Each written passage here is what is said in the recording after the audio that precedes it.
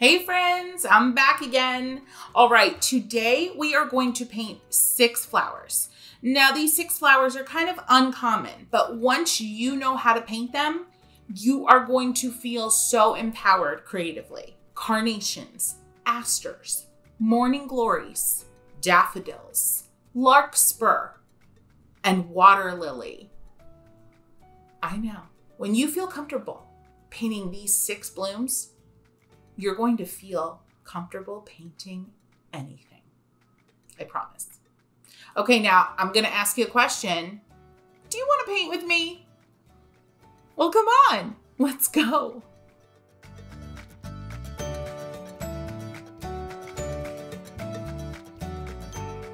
All right, friends, here we go. I'm using Academy watercolor paper today. It's a cold press, and of course, the Art for Joy's Sake brush collection.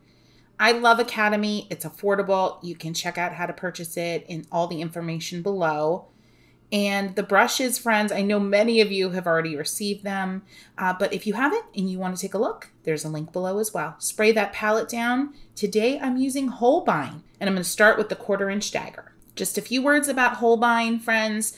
These colors are the perfect mix of classic sheer watercolor and also some pigments that are a slightly bit more opaque. I love this set. A lot of pre-mixed colors. You will enjoy this so much. We're starting off today with a carnation, friends. And let me tell you about the carnation because it gets a bad rap. If you can confidently paint a carnation, you're gonna be able to paint a ranunculus, a camellia, roses, any flower that has kind of that layered look, lots of petals, dense petals. So the carnation is where it's at. All right, let's get going. You're gonna hold that brush with the point facing down and the curved edge facing up or down. It's totally up to you. Grab a color and start to make some wiggly marks in little clusters.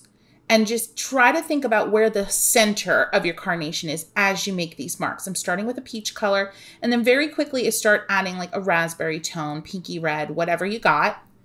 And again, I'm using the curved edge. Sometimes I'm using the point, and I'm just wiggling and waving my brush in little clusters. And what do I mean by clusters? So you don't want to have all of your marks connected.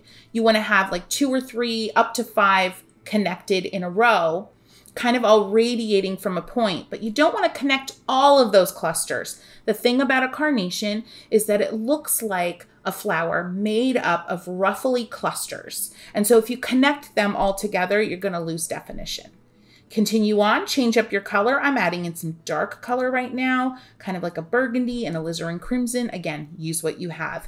Everything is damp right now on this painting, so you can confidently add in strokes and make more intense marks, but knowing you're not going to make strong detailed marks yet because everything is damp, and when that pigment hits the damp paper, it'll diffuse a little bit. You can see here that your carnation is coming to life. I am starting to use exclusively the point of my 1/4" dagger with darker color, and I'm adding in some detail, some linear detail radiating out from the center of the flower, or the center, the point where all the clustered brushstrokes meet in each cluster. Hopefully that makes sense.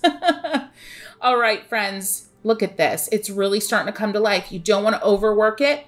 You saw there I used a little bit of the lifting technique where I take a clean, damp brush, add a little water to a section that I feel is overworked or too much pigment a little bit, and scoop up that color a little bit and blot it on your paper towel, and then you can come back to it as needed. Moving on to the stem. The carnation has a kind of classic little oh, what do I want to call it? I guess like an oval little shape right where the stem meets the actual flower. So you want to create that like malformed oval. That's what we're going to call it, a malformed oval. So it's kind of like you hear me talk about teardrops all the time. You're editing a teardrop shape. Well, here you're editing an oval shape, and then you're continuing down from that oval to create a really thin stem. And you're just using the tip of your 1/4" dagger with a little bit of pressure, and then start to go in with the press, drag, and lift technique. You know me and my press, drag, and lift. And you know what? Let's cut away. Let's take a look at that press, drag, and lift technique, especially if you're new here. Okay, so the way that I approach using a dagger brush of any kind, and honestly, this could apply for any brush, is a technique I called press, drag, and lift. And if you say it too fast, it actually comes out as press, drag, and lift, like dragon, like the beast, which is kind of funny, but it's a great way to remember it. Load up your brush, and you can stroke down or you can stroke up. It doesn't matter, but you're going to press, drag for whatever amount of time, and then start to lift gradually and slowly.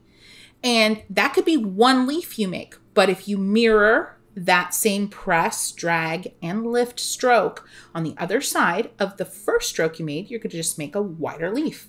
So here's the thing. You press, but how quickly you drag and for how long will determine the length of your leaf.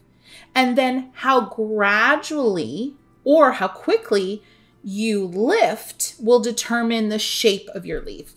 So if you go from drag to lift really quickly, you're going to get kind of an abrupt ending to your leaf, and it's not going to come to a point.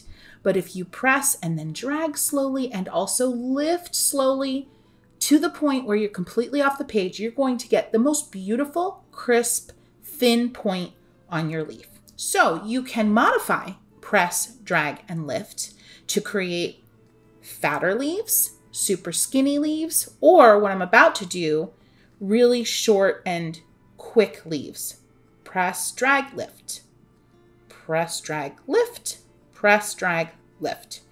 So take a look at this chart and you can see how quickly I pressed, for how long, and then how long I dragged the brush, and then when I lifted. So those arrows, the length of these arrows indicate how long I drag for.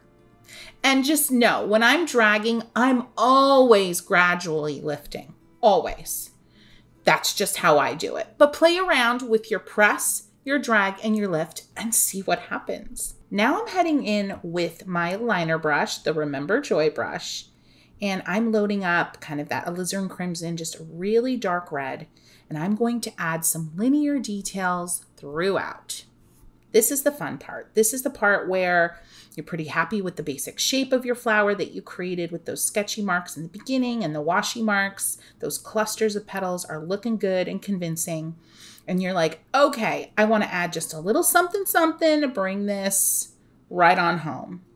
And sometimes I will work from the outer edge of the petal into that point where all those petals converge of the cluster. Sometimes I will start at the point and work my way out towards the edge. But you just need a little bit of something. You don't need a lot. Carnations don't have a lot of obvious like linear detail in the petals. They don't have a lot of veins, but just a little bit of something can kind of exaggerate that ruffly, almost scratchy textured look of a carnation. All right. Moving on to our next flower, and you're going to be happy about this one, the asters. Now, why are you going to be happy about this one? Well, let me tell you. Asters are that perfect transitional flower. Now, here's an idea of just some of the other blooms that you're going to very confidently march right into painting once you've mastered the aster. Daisies, of course, zinnias, and then just a number of generic filler flowers. All right, I'm starting with my number 2 round brush from the Art for Joy's Sake collection, and we're going to sketch in a very kind of bouncy, whimsical round shape, just a very generic shape. I'm using kind of a medium purple and I'm letting it run out, reloading with a different color, kind of a bluish purple, and let the paint run out, or don't reload more often if you like a stronger look, or let that paint run out if you like to see things kind of fade a little bit. And that's it. That's how you start your aster. You could do a couple of these, or you could just do a single, totally up to you. And then I'm going to get some clean water on the same number 2 round. And I'm going to go in right over top of those initial sketchy marks. And I'm going to do this quickly so that those sketchy marks will still kind of bleed and fade as I add water to them. And with that water, I'm going to create the shape of my petals in some of the areas. In some of them, not all of them. And what does that mean? I still want to see some of those sketchy, scratchy marks that I first put down pop through. I don't want all of those marks to go away when I start adding the water. You can apply the same technique, the press, drag, and lift. Press, drag, and lift super quick, and lift quicker and drag less as you go out to create a little spray of leaves, or this could certainly look like one leaf. And press, drag, and lift super quick. Change your color in between each stroke if you want to get a really varied look. And you can work from the outer edge, so basically a downstroke, or remember, you can do an upstroke. It's totally up to you. The technique works well either way you try it. So I'm just continuing on with the press, drag, and lift to create some leaves. I'm adding in different greens, starting with yellow, adding green, starting with green, adding yellow, some blues, whatever you want. But the thing about watercolor, friends, I'm going to say it again. I say it all the time. Watercolor is meant for color. You're meant to just drop in different colors of the same shade, of the same green, different shades of green, different shades of blue. So when you're working with one color, always remember that that is your opportunity to add a variety of that same color. Just makes your painting that much more dynamic and alive, right? Let me actually zoom in here and show you exactly what I mean by adding different colors at the same time in the same leaf or petal. All right, so a great way to think about this are what are the colors that are kind of next to each other in your palette. So traditionally, you're going to load a palette or receive a palette that's already made where all the greens, the blues, the reds, the yellows, they're all kind of next to each other. So think about it that way initially. Now, of course, greens, you can tie in blues, obviously. Yellows, you can tie in reds, but let's give it a look here. Let's see how this actually works. I'm still using that number 2 round brush, and I'm press, drag, lift real quick with a basic green. I'm reloading with a different, a blue, and then I'm reloading. Each time I put down a stroke, I'm reloading with a different color. Now you might think that just is a little crazy, a little out of control, but watch what happens as these colors, when you touch these strokes to one another, because you're creating a leaf, so you're going to connect all these different strokes, different colors. Watch what happens when the water and the pigment and a little bit of time happens. They blend. They start to mix together on the page. And instead of a leaf that's all the same color and is kind of boring, sorry friends, you've got something pretty dynamic. Same thing goes for flowers. Start with a peach, go to a soft orange, and then go to a red, and then sketch it out. And look at that. So much more dynamic and interesting. So this is what I'm talking about when I say watercolor was meant to, you're meant to revel in a little bit of color and a lot of color if you're me. And this is what I mean by it. Let's try one more, same round brush. And every time I load up that brush, it's with a different green or a different blue. So good, so gorgeous. I hope you'll try it. And this just works really well when it comes to my philosophy on paint mixing, which is not a lot of paint mixing, because by doing things like this, reloading your brush, letting these strokes come together on the page, different colors, different strokes, you're allowing the colors to mix on the page. It's a beautiful thing. All right, let's get back to it. All right, I've got my leaves in, and now it's time to add another aster. I'm using a dark purple and just sketching it out with that number 2 brush. This is that sketch first, washi technique next, and then we wrap it up with the detailing. Love this technique so much. There comes the water with some color going on, and I'm defining those sketchy marks by kind of a pressing and pushing technique, but it's basically a version of press, drag, and lift. And then let's keep on going by adding a little bit more water to soften out that color and to spread the color around. And now I do feel like I need some yellow. And even though my aster is still damp, I'm going to go ahead and scoop out some of the purple in that first aster, or lift it out with a clean brush and dab on a paper towel. And then I can confidently go in, not with a lot of pressure though, even though it's still damp, and add some yellow right in the middle of both of these flowers. Now, I'm adding yellow when these flowers are either damp, the first one, or pretty wet, the second one, knowing full well that a bit of that yellow is going to travel into the other petals, but that's okay. All right, moving on here, friends. I love this so much. Love these asters. Adding a few more leaves. Same technique, changing up the colors, getting a little darker, more intense. Now it's time to bring out that liner brush. Everything has dried. I definitely have given things time to dry completely. Going in with a dark purple, working from the center out to the tips, and adding in these linear marks that are going to create so much gorgeous detail. Now look, I actually went from the tip of the petal towards the center this time. So it works both ways. And don't feel like you have to use the same number of marks on every petal because that would get boring and repetitive. You want your asters to feel as natural as possible. So each petal, treat the detailing that you add a little bit differently. Some places I'll just make short little marks. Some places I'll add just like a sketchy petal that I add in at the end that I don't fill with color. Just a great way to keep things interesting, keep the eye excited. Whoever's going to view this painting eventually, I like to think about that. How can I keep the viewer intrigued? How can I keep them guessing? And that kind of thought process is what really determines a lot of the decisions I make. If I'm feeling bored as I'm painting, I know my viewer is going to be bored.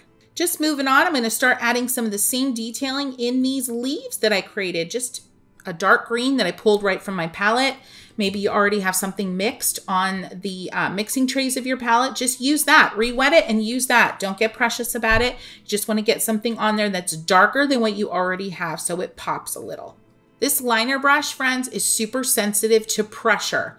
So the harder you press with this liner brush, the thicker the mark you're going to see. The lighter you press, I often press lightly with this brush, the more control you're actually going to feel that you have. Hear me again with this liner brush. It's got a long, long bristle. The lighter you press, the more control you're going to feel like you have over what this brush does. And I know that's kind of counterintuitive to what you would think. Friends, are you having a blast? Are you enjoying this session? Give this video a boop. I'd be so appreciative. All right, next up, oh my gosh, the morning glories. Morning glories are a little bit more like of a crazy flower. They're very unique in shape. But if you can paint a morning glory, you're going to feel really good about moving on to petunias, any type of trumpet-shaped flower, yucca, and even honestly, what you do with a morning glory is going to start to inform flowers like daffodils that have that trumpet shape in the middle. That can be a little tricky and challenging. Now, fair warning, this is definitely the most challenging flower we will have painted so far, probably on this channel. I don't say that to be alarming. I don't say that to make you nervous. I just say that to let you know, set your expectations that we're going to be using a little bit of a different technique than we have before. And you might want to try this a couple times. You might want to try this as many times as it takes for you to feel really comfortable with using this brush in this way. I am going to be using the 3/4 inch flat wash brush from the Art for Joy's Sake collection. I know you're like, wait, what? Trust me. Remember with this brush, friends, you're going to be using the edges, the tips, the corners. You're very rarely going to be using the whole width of this brush. And when you realize that, it's in that moment that using a brush like this with this size and this presence is going to feel all that much less overwhelming. All right, I'm loading up my brush with a medium blue. You pick what you like. So you want kind of like 60% pigment, 40% water, somewhere in that range. You don't want super dark at this point, but you also don't want super light. And here's the thing, friends. I'm looking at this morning glory in a very specific way. And let's hop off here, zoom in, and take a look at how I'm determining the size and the look of the strokes that I am putting down on this page with this crazy brush. Okay, the thing to know about a morning glory is that the center is never at the center, unless you're looking at it literally from the top down. So our morning glory is kind of centered at the bottom of the flower.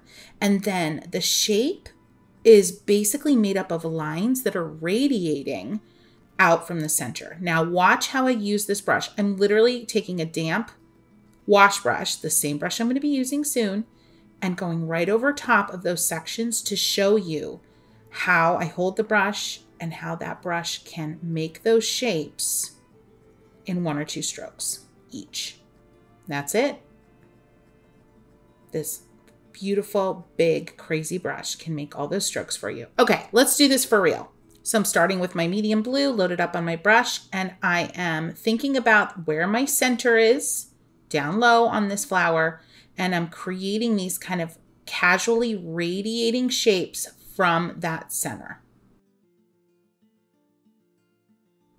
While things are damp, I'm going to go ahead and add a bright pink to kind of define where that center is, letting it kind of do its thing, moving it around a little bit, radiating out, but not a ton. And you'll notice the bottom of that flower has a pinky tone to it. So I'm going to use my brush and really exaggerate that pink tone that is kind of the trumpet, the base of the trumpet of this trumpet shaped flower. Moving that color around with a clean, damp brush. Notice how I'm using just the tip sometimes, and then other times I'm using the whole width of the brush. Now I'm going in with a dirty pink brush, meaning there's still pink on my brush, and I'm going to further define these shapes, making this flower a little bit more purple now. Think about using the very edge of your brush without much pressure, or the very corner of the brush without much pressure. That's how you get detail out of a wash brush. You use the very edge, the very corner without a lot of pressure. Okay, now I'm moving on to the 1/4 inch dagger, friends, because I need a little bit more control and smaller marks. I'm gonna make the stem, and everything is still pretty damp. I'm working down, press, drag, and lift, but in a downward stroke. And then press, wiggle, and lift as I drag to create a few curvy leaves. Okay, now here comes some fun. The flower is still damp. So I'm grabbing some dark blue, and I am going to go along the top edge here of my damp Morning Glory and add a little bit of contrast detailing. See how I am changing the pressure, pressing down in some areas more than others. Now this is not an outline, friends. This is just a fun way of adding some instant shading. I'm going to get brave. I'm going to use a very light touch, and I'm going to further define those sections of this flower that are all leading back to the center, defining a little bit of the front of that flower with this darker blue. And all of the marks I'm making are less stressful because I'm making marks into damp paper. So if I don't like something, I can very quickly wash my brush and lift it right out and dab it away on a paper towel. All right, now I've let everything dry, which is important at this stage because we're going to go in with our liner brush and start to add some detail. If things weren't dry at this point, you would struggle to get definition. I'm going right from the very center here out to the edge of the flower with widening strokes. And now I'm going from the edge of the flower to the center because I want you to know both can work. These lines I'm making though are not perfectly graceful. They're not perfectly arcing. They are a little bit wiggly and whimsical. And I love that. I am using very light pressure, and even with my light pressure, I am using even lighter pressure to make sure that these marks don't feel heavy, don't look heavy. I want them to feel wispy and whimsical. So even let your paint run out a little bit. Coming down to the front here, this is an important part because you really want the front of this Morning Glory to feel like it's curving out towards you. So you've got to just get those curves right, and it's all about those lines that you're creating with this liner brush stemming from the very center and arcing out. Taking my liner brush, loading it up with a bright but intense pink, use what you've got, and creating some definition on that trumpet shape. And I'm going right in to create some definition now on the center. And I am pressing harder, creating some dimensional marks at the center. Now these aren't going to stay this way. I'm going to do some lifting to get a shaded ombre effect, an ombre of kind of a dark to light, light to dark effect. But don't think that you can't use your liner for anything but thin, wispy lines. You can actually create dimensional marks with your liner brush. All right, now I'm going in with my number 2 round brush, friends. All right, I'm using that dark blue again. Use what you've got. You're just gonna tap at the center there very quickly, just at the base of those marks you made with the pink that defined your center. Just make a mark right at the base, and it's going to make that whole center of your Morning Glory really pop. Now I'm getting a purple of some kind on my brush. Again, use what you've got. I'm gonna go at the very base of the petals where they meet that trumpet shape of the flower, and I'm gonna add a little touch of that purple. I'm gonna rinse my brush and blend out that touch of purple eventually, but I'm gonna let it dry a little bit first. Use that same purple to further define the center. See, I'm going from the outer edge of the pink center down to the middle, and just continue to define. If you want to add more detailing, to really hit home that front petal curling out towards you, then by all means do it. All right, here's that water, that dampness on my brush that I'm going to put right underneath that purple and let it blend out. And you've got instant wow factor shadow. All right, wrap it up with a really fun touch. I'm taking the lightest blue I have. You might want to mix a little bit of your favorite blue with even a little bit of white watercolor. And I am adding the final touches of linear detail. This blue acts as a highlight. It's light, it's a little creamy, and it really just makes everything pop, and it changes the color of this flower a little bit to be more of that bright morning glory blue. My inspiration image was much more purple overall, but I wanted to go a little bit more blue. And so adding this light and creamy blue everywhere, just thin, fine lines, is just the perfect decision for me. You might want to go more purple. You do you. All right, grab a dark green that you love and let's add some detail to those leaves, going right down the center with a light wiggly touch, and then working from the outer edge into the center line to create those veins. Often I go from the center line out, but this is just another fun way to create dimension on your leaves using detailing. Okay, the next flower is going to give you a little bit of a breather from the intensity of that morning glory. Oh my gosh, the daffodil, friends. It's the perfect follow-up because you got some of that trumpet shape action going on. But let me tell you what, the daffodil, if you can master this, you're going to be all at it with tulips, with cosmos, even with hellebore, those Lenten roses that have become so popular over the last few years. So let's dive in. This time I'm using my 1/2-inch dagger, friends.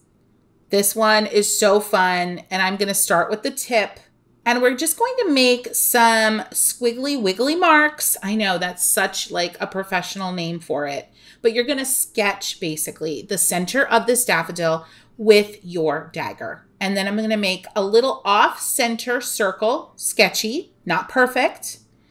And then a little water on my brush, and I'm going to wash it all together, still preserving some of those sketch lines. I don't want them to disappear completely. I even have, I think, a little bit of yellow on my brush from something else I had done before, but it actually works beautifully. Happy accident. I love it. I love it so much. So good. Go ahead right in the center with your favorite green. You pick what you love. Don't fill it in perfectly. That's just my suggestion for a more whimsical and natural looking flower. Now I'm going to use this curved edge, loading up with some yellow. And yes, my center is still wet. So just know that if you touch down into the center, you are going to get a little bit of that orange into your daffodil petals, which is just fine. Now, see what I did? I sketched with the edge, the curved edge of this dagger brush, and I just created 2 arc shapes that met in the middle. And now I'm going in with the tip and filling in just with a little bit of water on my brush, pulling that color from those 2 arc shapes that I made into the center. And here we go. As you get more confident with these brushes, you're going to find ways of making these same exact marks, but in ways that make sense and feel good to you. So it's all good to copy me for as long as you feel you need to. And there we go, 2 arcs, and then fill it in the middle. I changed up the color on my brush there a little bit using different yellows as I went, because you know how I feel about different yellows, different colors as we move along. Now I'm going in with the tip of my same dagger, the 1/2-inch, and I'm adding little notchy strokes of color. And I say notchy because I'm like notching out the shape with 2 simple strokes. And then I'm going ahead with a damp, clean brush and filling them in. And friends, literally, like your daffodil is almost there. I mean, look at this. Look at what you've done. Holy cow. We haven't done it yet today during this session, but I really hope that you've beaten me to the punch. Have you told yourself something amazing about this painting that you're working on? If you haven't, it's time. You're overdue.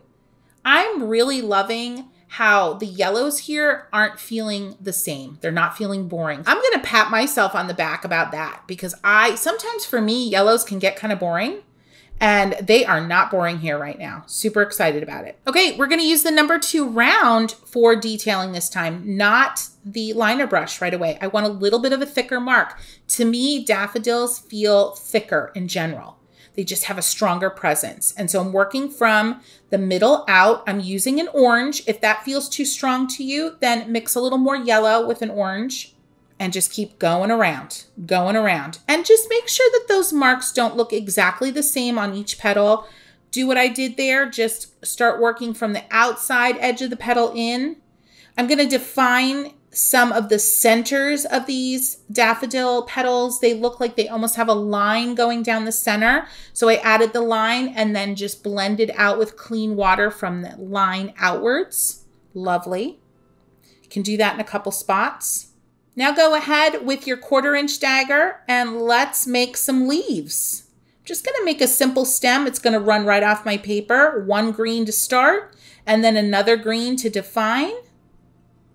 And let's get a leaf in here. Press, drag, and lift. You're gonna be carving this leaf kind of around your daffodil. So you're gonna be using the tip of your brush more.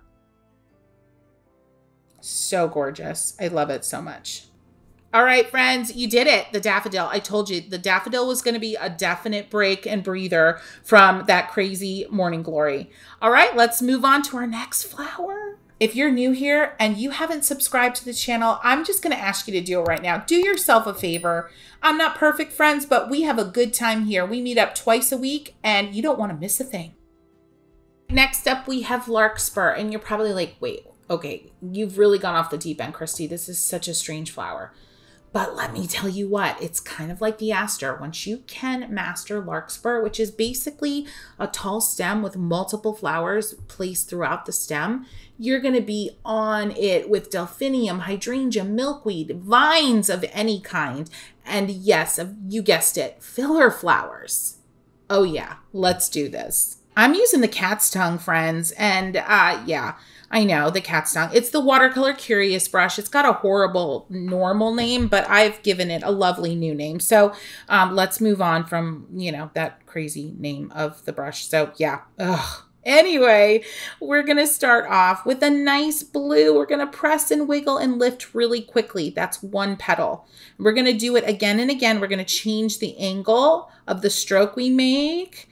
We're going to change the angle of how we hold this brush. Now, this brush is weird. It takes a little getting used to. These bristles in general feel stiffer than any of the other brushes in my collection, but they work beautifully for making defined shapes. Right there, you can make 1 petal with 2 strokes. You can make 1 petal with 1 quick stroke and curve it upwards.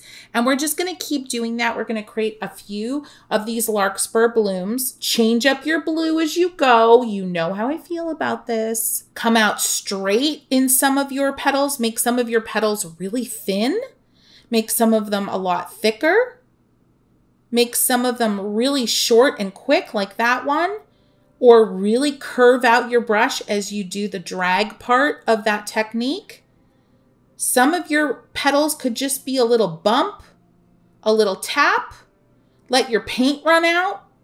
But each of these blooms should definitely look different from one another. That is the name of the game, to make them feel natural and like you are painting some semblance of realism. All right, friends, grab your liner brush and we're going to make this stem. Fill it with your green, load up a favorite green of yours, it doesn't matter what it is, and stroke at an angle from the bottom up. And then you want to create shorter stems connecting your larkspur blooms to that main stem. Make a couple more stems curving out. Some of them connect to existing flowers, some of them won't. And then create some leaves coming out from the base of some of your blooms, not all. Use your favorite greens here, friends. And like I said before, change up those greens as you go. It's a lovely thing. Now load up your brush with a darker blue. We're still using that liner brush and we're going to start to add some detailing to these petals. And you know the drill. Follow the contour and the curve of your petal. All right, changing the angle up so you can see better. I've let these dry a little bit, but they're not completely dry. And I'm going to start to add more detailing. If you're adding detailing into a damp area, it's going to diffuse and not be as obvious. These are drier, and look at that. Boom. When you press harder, you're going to get a thicker mark. When you press lighter, you're going to get a thinner mark. Just keep that in mind as you work. You can reshape your petals that you put down earlier by creating line work that goes outside of the lines. I'm all about going outside of the lines here, friends. And just working our way down through the petals, keeping it real, keeping it natural. And that means making sure every petal has its own personality as you add the detail. Now we can start adding more definition. Oh, don't worry about that little drop of water. Turn it into a leaf. Adding more definition to the stem, adding some thicker leaves coming out. And I'm doing this all with the liner brush. Yes, you can use it for more than just thin lines. Going in with my number 2 with a dark, dark, dark indigo blue. Don't use a black necessarily, but if that's what you've got, go ahead and use it. I just like to mix up a dark color made from a lot of different colors. And I'm just dabbing in the center to define the center of each of these blooms. Add a few more leaves if you feel like you need them. Go back to the liner, or you could use your number 2 brush to add some leaves coming out from the larkspur stem. Now the thing is, I love the liner brush for these very long, undulating, kind of twisty, whimsical leaves. They aren't really bold visually in terms of their shape. They're a little bit more, oh gosh, what's the best way? I don't know. The leaves almost look like they're wiggling. They're twisting and curling, and the liner brush does a gorgeous job of them. So you might be wondering, what in the world does she mean by follow the contour of the petal with the liner brush? Let's zoom in and take a better look. Okay, so follow the contour. Think about like a topographical map that has all those lines that follow the contour of the land. It's kind of the same thing. So I have a simple petaled flower here, and I am literally following the shape of the petal that I've already painted with linear detail lines. So follow the curve, if you will. And maybe that's a better way to describe it. But you're basically going to take your brush and you're going to recreate the angle that you use to create the initial stroke, the initial mark, but you're going to do it with a very thin, whimsical, graceful line. And that is basically what I mean by follow the contour of your flower. And you can also, like I just did, go outside of the lines with that same contour shape. Follow that same contour of your original petal, but go outside the lines, and that will give you even more flexibility to edit the shape of your flower as you paint. It's a lovely technique, and once you get the hang of it, which won't take too long, oh my gosh, a whole new world is going to open up to you. All right, let's get back to it. All right, up next, we have the water lily, and this is the last one, friends. I know you're sad. I am too, but this is a good one. So if you master the water lily, you're going to be all over the peonies, the roses, dahlias, anything that has those very distinctly shaped petals that overlap each other in that very kind of challenging way at times. So let's get into it. I'm using the 1/4-inch dagger, and I'm going to sketch in the yellow center. I often start my flowers with the centers. It just seems to ground the whole painting for me. And this is sketchy. I am literally just creating bouncy little shapes that move along the center of this flower. I am not trying to define anything yet. Moving right into those petals, still very sketchy with my technique here. I'm using a peach, and I'm just going along and letting these pointed petals weave in and out of one another. Some of them are going to look like they're behind another petal, and some are going to look like they're curving around and to the side. Some are going to be on top of your flower center, and then some, the most challenging ones, admittedly, are going to be the ones very much up front. And for those up front petals, I'm making little tiny squat triangles, so to speak. I know, you're like, wait, what? A squat triangle? You know what I mean. I talk a lot about teardrops. The teardrop shape is such a versatile one, and it's a shape that you can think about often when you're trying to figure out how to make your marks for different flower petals. Let me show you. Okay, so here's a look at what I mean. When you're creating leaves and petals, start with a teardrop shape. Now, you can just imagine a teardrop shape and work from there. Or you literally could lightly sketch out with a pencil or with your brush, like we're doing that sketchy technique with your brush, a classic teardrop shape. As you're going to see here, the pink shaded areas are more of that classic teardrop shape. But then look how I've modified the base of the teardrop and the point of the teardrop to create entirely different shapes. So I think this is a good way to think about things when you're starting to build flowers like the water lily, like peonies, like dahlias, and so on, that have these really defined petals that are all very different from one another, but they're not so different from one another. And it can be hard in your head to figure out, how do I make these shapes? Take a teardrop, modify it, make it longer, make it wider, make the edges not smooth, make it have a blunt tip instead of a pointed tip, make the base more pointed than it is curved. There's so many things you could do. So hopefully I just blew your mind a little bit with my whole teardrop scenario. Enjoy, but let's get back to this bloom. So just keep sketching out your water lily and building it out. And it's not going to be perfect. It's not going to necessarily, look exactly like the inspiration photo. I think you get that about me. I'm not looking to recreate nature. I'm trying to put my own spin on it. So it's all good. Okay, so I'm going in with a little bit of yellow on my brush and a little bit of peach, and I'm kind of now filling in, adding some really strong coral colors. I'm filling in some of those sketched areas. And that's kind of the name of the game. Remember, our technique trifecta in this session is sketchy, washy strokes, and then detail strokes. And I'm following along with that right now pretty strictly. I started super sketchy, and now I'm going in and washing in some color to give all that sketchiness some structure. Now, I feel like I visually need a little bit of grounding. I need to be grounded right now. And what that means for me, you've heard me say it, paint in the way that keeps you motivated. Right now, friends, I need a lily pad.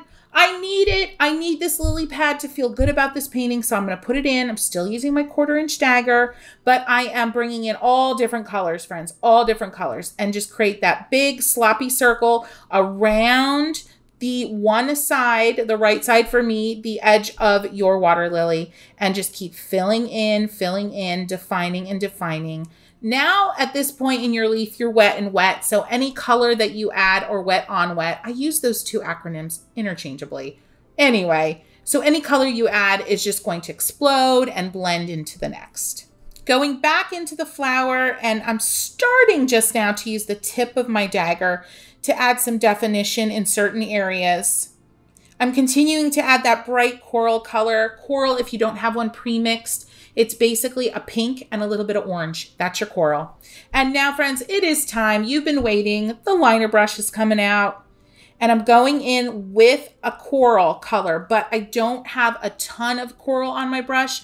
I have more water than I do coral, so that it's not so strong when I add these linear details. And I'm going from the center, where the base of the petal meets the middle of the flower, out. That just feels like the right move to make at this point in the painting, and the right move to make to give the look I'm after. So you're just going to keep going around this flower, friends, adding in linear detail.